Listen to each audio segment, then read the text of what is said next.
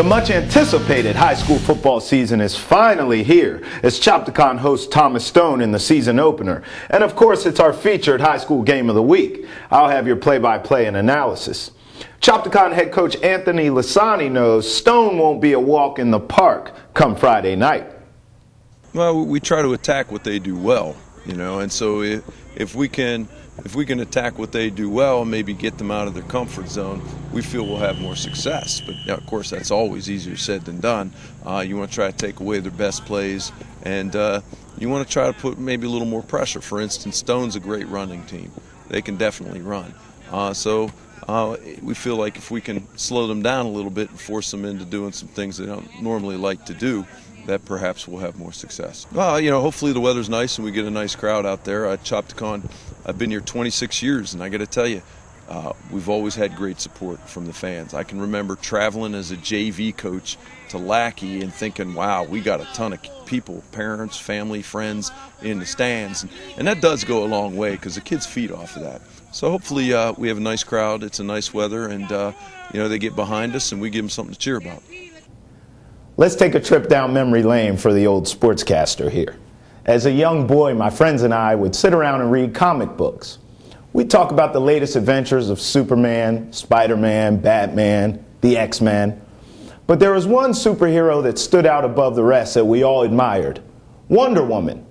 See, what made her special was she had all the same superpowers as the other superheroes, but she was a she. That made her even cooler. This week I had the opportunity to meet a real-life Wonder Woman in Margaret Cook. Margaret Cook is owner of KCG Sport Horses, but just spend a few moments talking to her and you quickly discover she's more than your average horse enthusiast. Cook also served in the Marine Corps, including deployments to Africa and Iraq. I think like any athlete, the schedule is what you make it.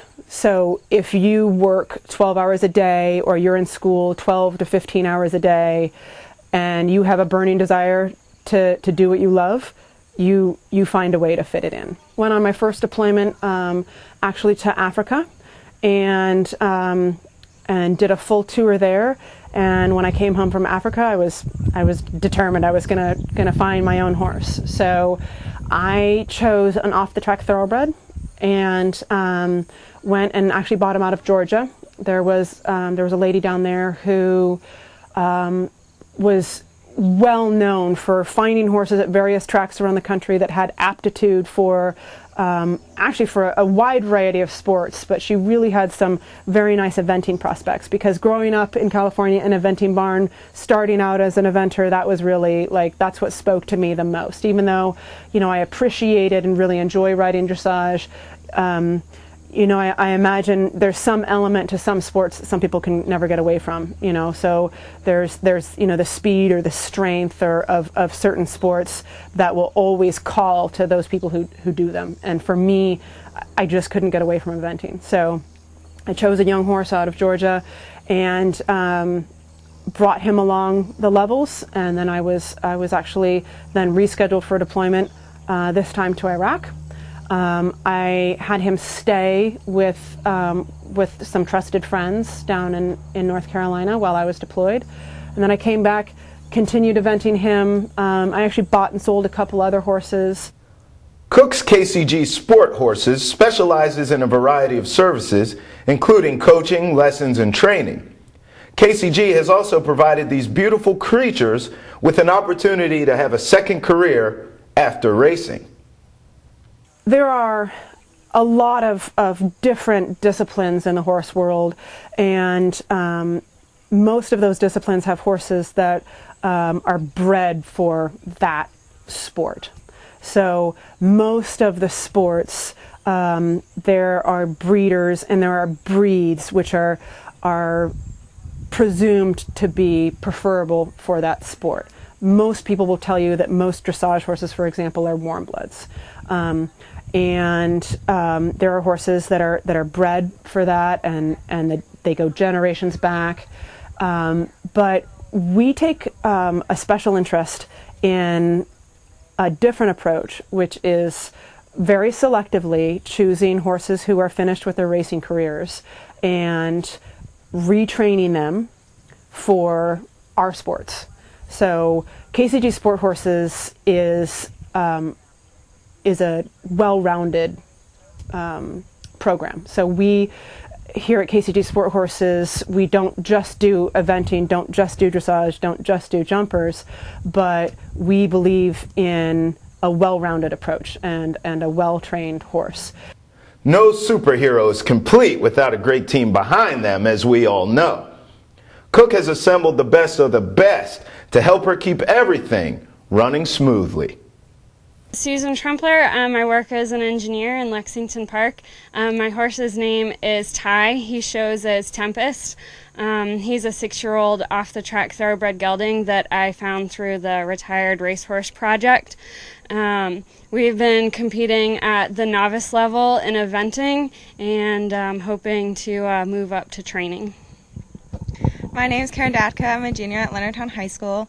Margaret helped me find my off-the-track thoroughbred who is 11 years old. His show name is New York Moon, and we are working at 2.9 right now, jumpers, but by spring we're hoping to be at 3 foot. Hi, my name is Samantha McClarty. I'm prior Marine Corps MP, and I've been working with Margaret for about 9 years. I met her at Camp Lejeune, and she helped me find my off-track thoroughbred through a Canter website. We finished our first show yesterday, and we scored above 70%, and he's doing wonderful, and we're hoping to move up to actual eventing this summer.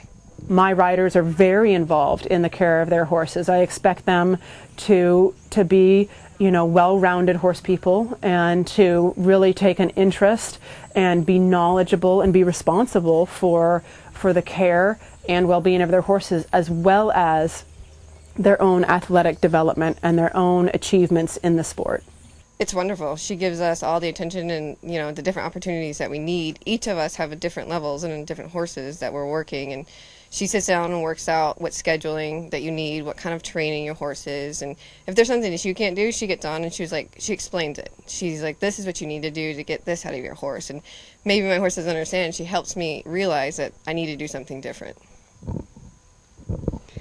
I really enjoy how well everyone gets along here. I've been riding for about 17 years and never really experienced this kind of camaraderie and team spirit as we have here at KCG.